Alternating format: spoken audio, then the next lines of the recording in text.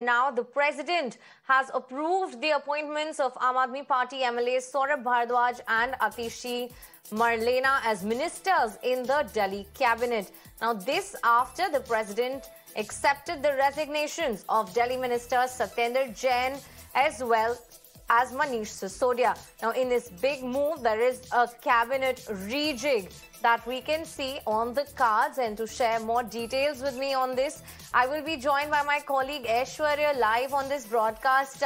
Aishwarya, well, we now have Saurabh Bhardwaj, also the party national spokesperson, and we also have Atishi, who represents the Kalkaji constituency, has been a key member of, in fact, Sisodia's education team. Kindly share more details. What do we know in terms of what portfolios might both of them then replace now?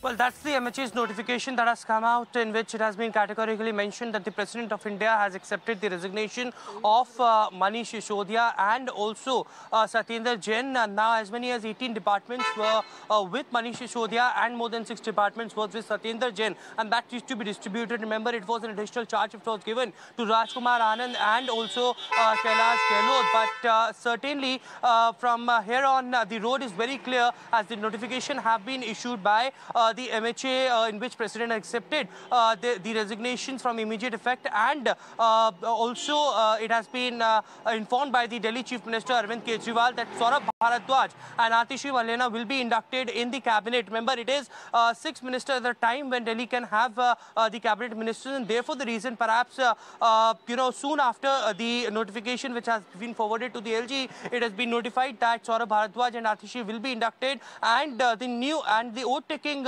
date will be soon announced by the Chief Minister of Delhi himself. But it is, several departments will be distributed among these 2 ministers. Very prominent to see that who will be getting the finance and PWD and also the jail ministry, as they have been kept apart earlier with these 2 ministers. But of course, on one side, these constitutional process is underway, but Arvind Kejriwal, Delhi Chief Minister, has been mounting attack on the Prime Minister. In fact, today in the press briefing, he mentioned that Satyendar Jain and Manish Sisodia are deshbugs, and these are false allegations, false cases which have been imposed on them by several agencies, and they have been misused by the centre as well. On the other side, Arvind Kejriwal also targeted Prime Minister, saying that it is the BJP who is playing a double standard, and on one side, what we have seen in Karnataka, where several unaccounted cash has been recovered from the BJP MLA, and no action has been taken, while on the other side, when there have been several raids which were conducted by these agencies, nothing has been found why these arrests have been made. Right, Aishwarya, appreciate you joining us live on the broadcast with all those details. Now we will take a quick look at the super fast news headlines.